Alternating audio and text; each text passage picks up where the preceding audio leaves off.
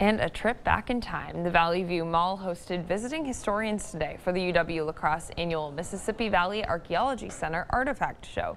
Archaeologists were on hand to answer any questions on all things artifacts, plus local collectors shared their personal collections. Organizers say preserving historical artifacts is an important practice. The cultural heritage in this area does go back thousands of years, and that there are good reasons for understanding about that and for trying to preserve whatever sites we can. Stevenson also says people traveled from all over Wisconsin to attend the show today.